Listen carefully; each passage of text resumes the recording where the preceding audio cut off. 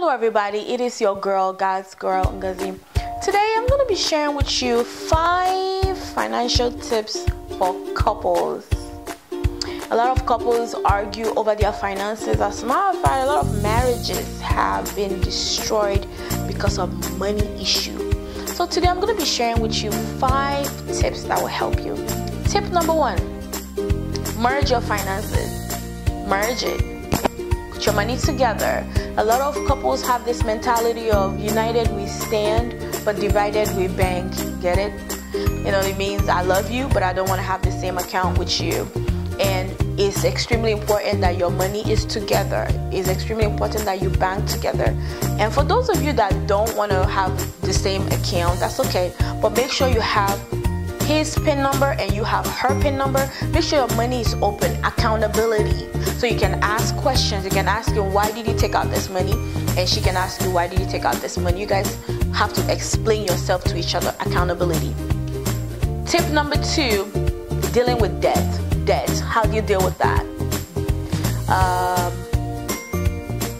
Any kind of debt that he brings into the relationship is both of your responsibility, or any type that she brings into the relationship is both of your responsibility. Keep that in mind. The simple fact that he's the one that brought it or she's the one that brought it into the relationship does not mean that they have to pay it off by themselves. Make sure you are working towards it together, trying to eliminate it together. Very important. Tip number 3, how you spend money. How do you spend your money? It has to be discussed. Some people, both of them don't have the same type of, urge to spend. I don't like shopping. Even my husband doesn't like shopping, but I think I shop more than him. No, I know I shop more than him. So when it comes to spending, you have to have a budget. You spend $500 a week, you spend $1,000 a week, you spend $20 a week according to your bank account. Cut your coat according to your size, those of you that are spending in the relationship. So be in control of how you spend your money and make sure that there is a budget in place. Tip number 4, invest wisely. Invest. Make sure that both of you invest in different things to have different sources of income.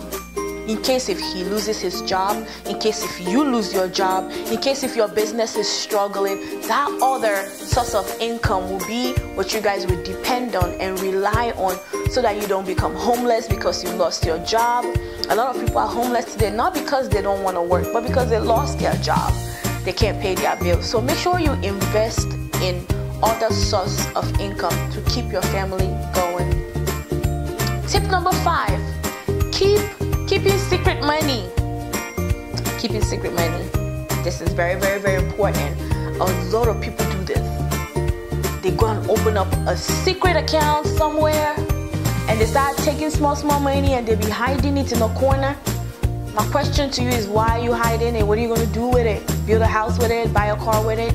This tip today is for those that are married. If you believe that you're married, that house you build, that secret house, you're not gonna do anything with it. So keeping secret money is a no-no. So for those of you that have secret account, go and close that account today. Come and confess. Bring the money out and confess to your husband or your wife. Secret money is a no-no. It will destroy your marriage. Trust is very, very important in a relationship. Trust is very, very important. If you try that, it could actually ruin and destroy your marriage.